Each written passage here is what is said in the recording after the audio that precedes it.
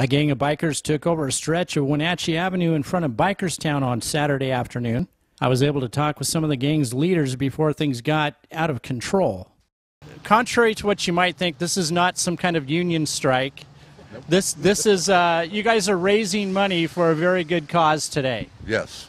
We're raising the money for the Catholic charities, for the Catholic Family Services here in Wenatchee. I'm not from Wenatchee.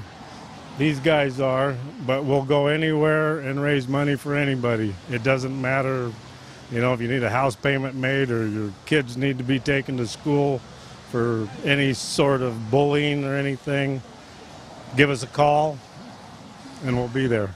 Do you guys get bullied a lot? No, we don't. We got him. So you guys were selling raffle tickets today, and you guys did pretty well from what I understand. Yeah. We almost made $1,000, I do believe, and the 100% of it goes to the Catholic charities. Tony, when these guys came to you with this, what did you think? I thought it was great. I'm glad I have a place that I can provide for them to do this. Wish the weather was better, but it's a lot of fun, and we do this for other groups as well.